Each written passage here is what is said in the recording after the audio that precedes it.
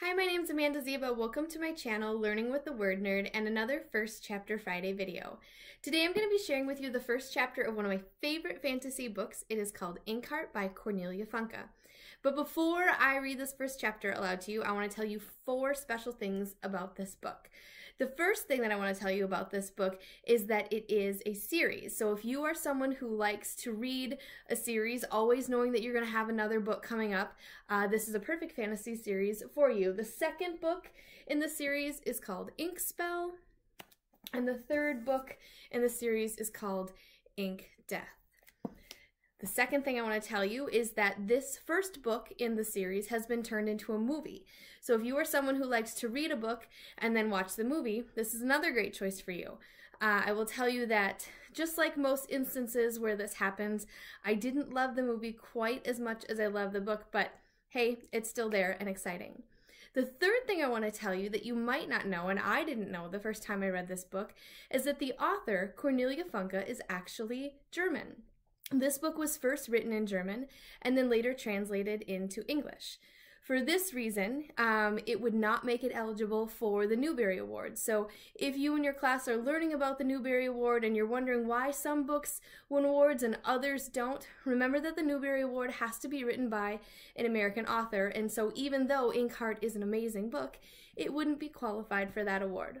And then the last thing I want to tell you is that when I was teaching middle school, I had my students choose an author and write to them. And one of my students wrote to Cornelia Funke and sent her their questions and this lovely letter across the sea, and Cornelia responded. It was a printed letter on beautifully illustrated paper, but it did have her real signature and ink on it, which was very cool. So if you are interested in communicating with Cornelia or any author for that matter, drop them a letter, snail mail I think works best, and then just see what happens. So going along with that magic of stories and words, I'm going to read you the blurb on the back of the book, and then we'll dive right into chapter 1. One cruel night, Meggie's father reads aloud from Inkheart, and an evil ruler named Capricorn escapes the boundaries of the book, landing in their living room. Suddenly, Meggie's in the middle of the kind of adventure she thought only took place in fairy tales. Somehow, she must master the magic that has conjured up this nightmare.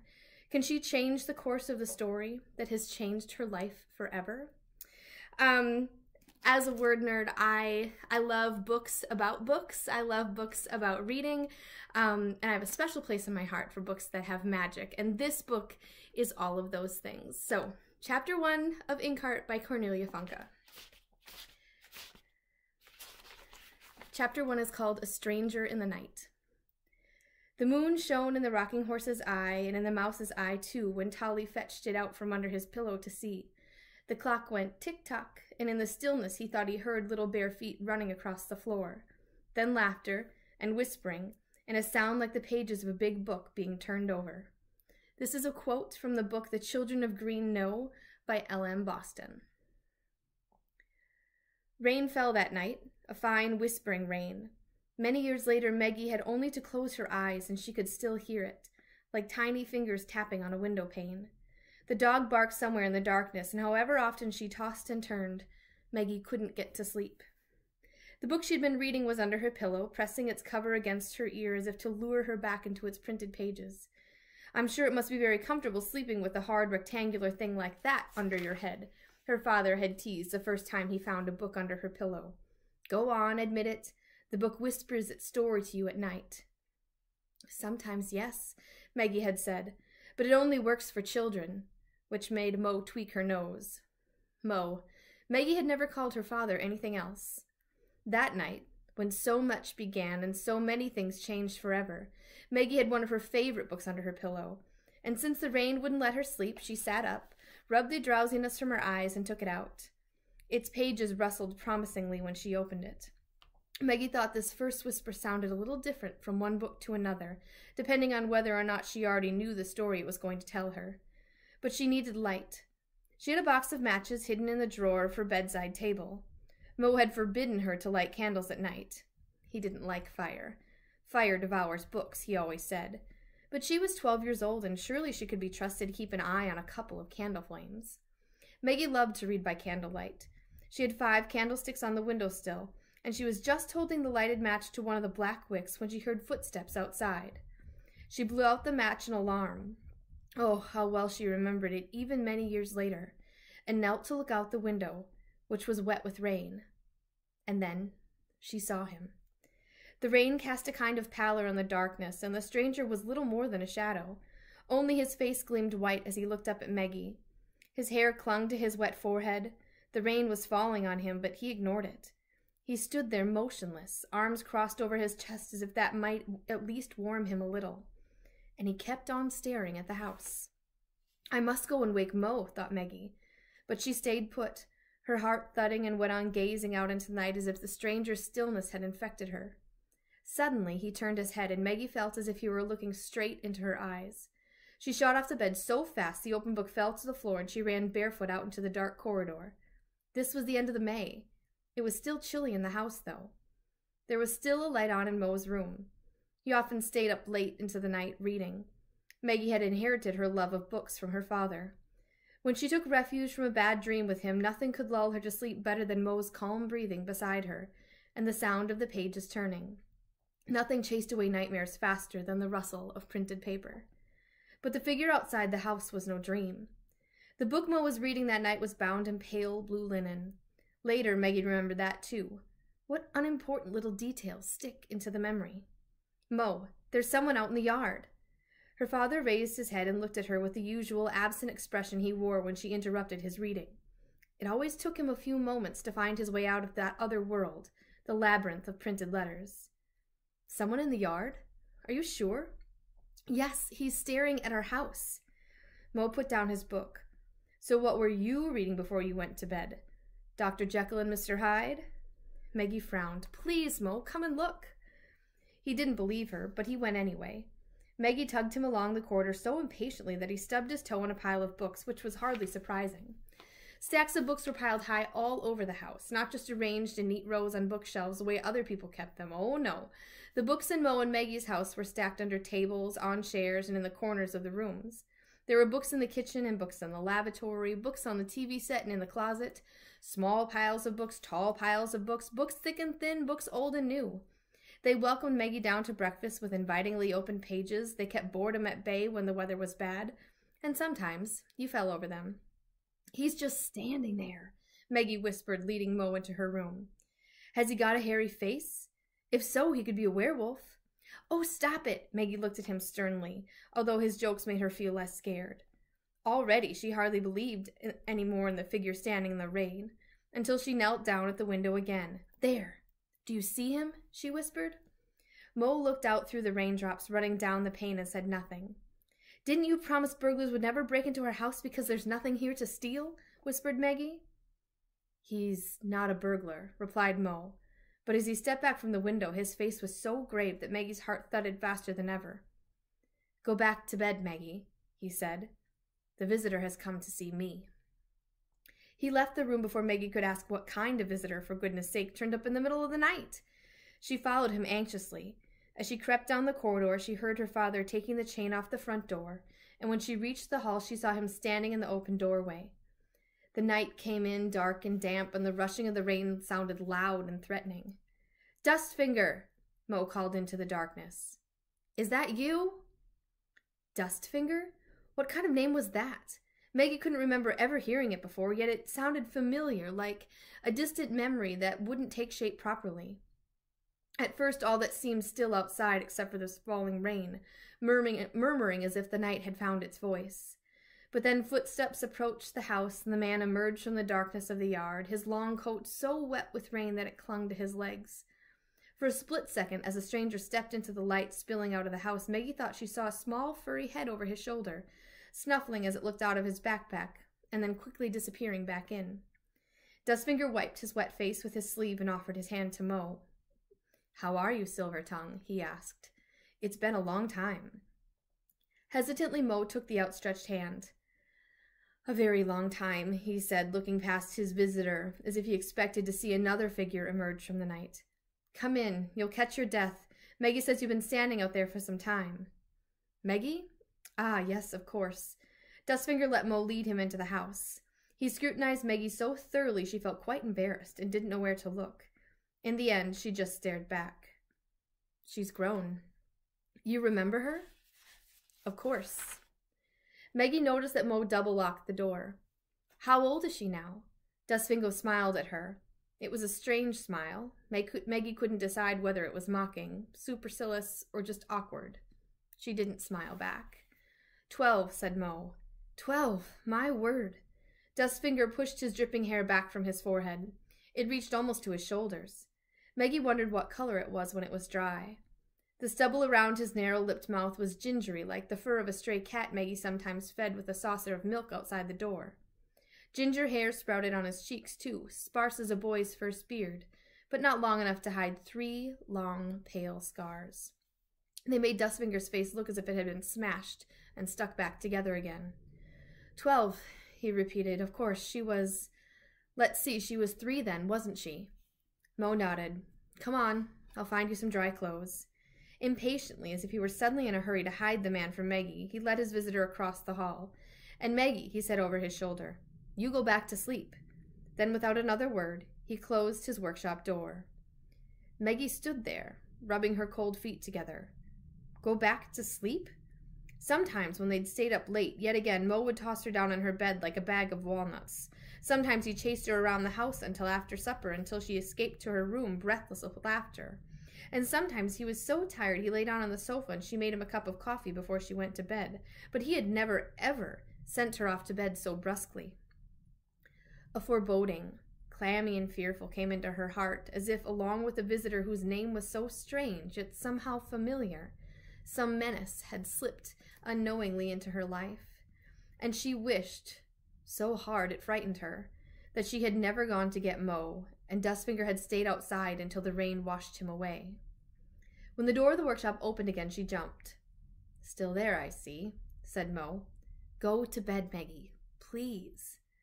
He had that little frown over his nose that appeared only when something was really worrying him, and he seemed to look straight through her as if his thoughts were somewhere else entirely. The foreboding in Maggie's heart grew, spreading black wings. Send him away, Mo, she said, as he gently propelled her to her room. Please, send him away. I don't like him. Mo leaned in her open doorway. He'll be gone when you get up in the morning. Word of honor.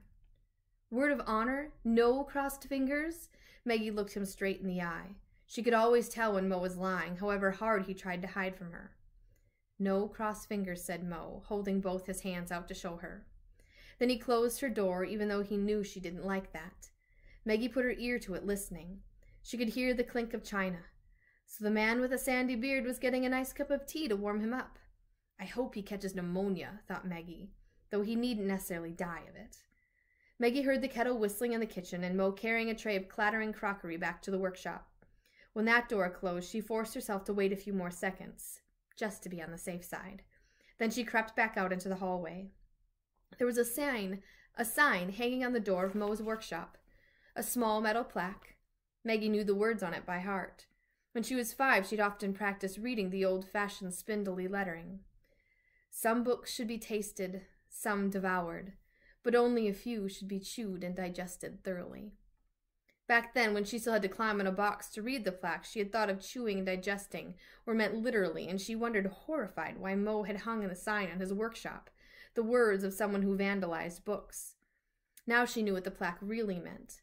But tonight she wasn't interested in written words. Spoken words were what she wanted to hear, the words being exchanged in soft, almost inaudible whispers by 2 men on the other side of the door. Don't underestimate him, she heard Dustfinger say. His voice was so different from Mo's.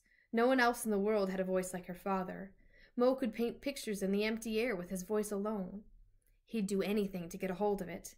That was Dustfinger again, and when I say anything, I can assure you I mean anything. I'll never let him have it. That was Mo.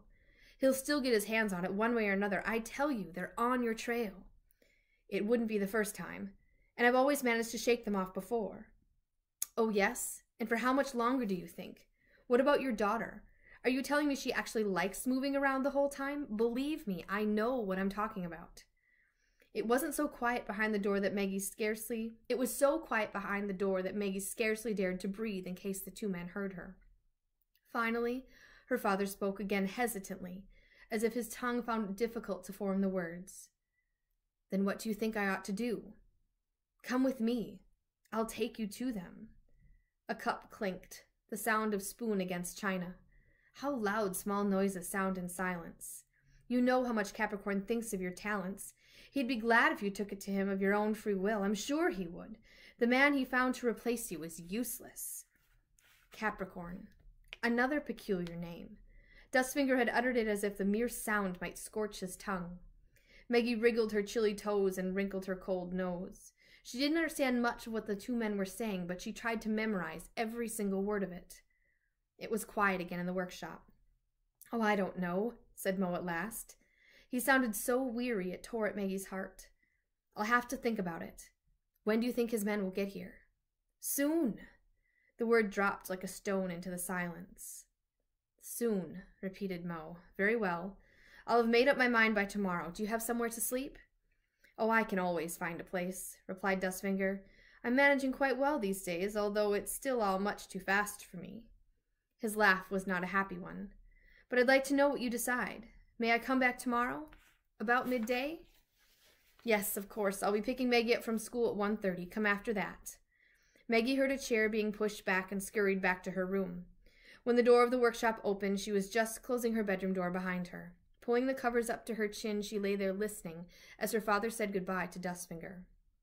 "And thank you, for the warning anyway," she heard him add as Dustfinger's footsteps moved away, slowly and uncertainly, as if he were reluctant to leave, as if he hadn't said everything he wanted to say. But at last he was gone, and only the rain kept drumming its wet fingers on Maggie's window. When Mo opened the door of her room, she quickly closed her eyes and tried to breathe as slowly as you do in a deep, innocent sleep. But Mo wasn't stupid. In fact, he was sometimes terribly clever. "Meggie, put one of your feet out of bed," he told her. Reluctantly, she stuck her toes out from under the blanket and laid them into Mo's warm hand. They were still cold. "I knew it," he said. "You've been spying. Can't you just do as I tell you, just for once?"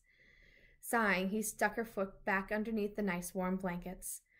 Then he sat down on her bed, passed his hands over his tired face, and looked out the window.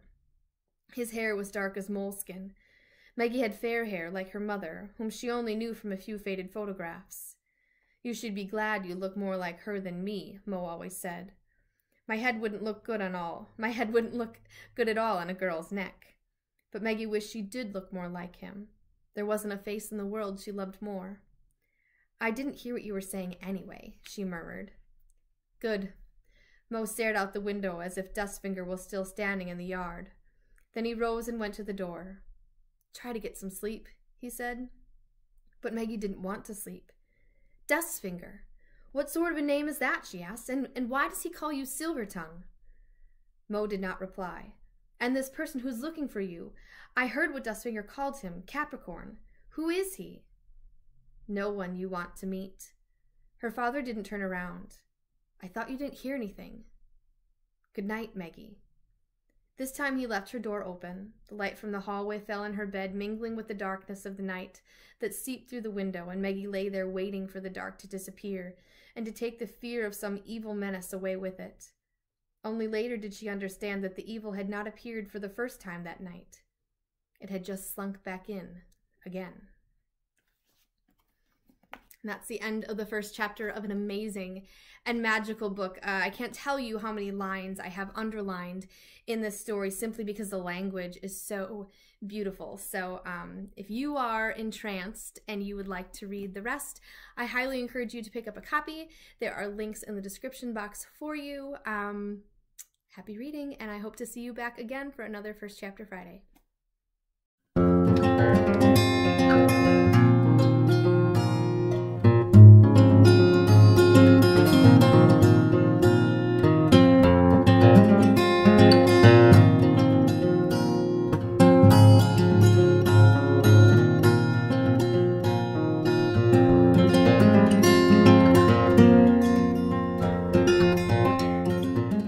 If you liked this video, don't forget to give it a thumbs up and subscribe.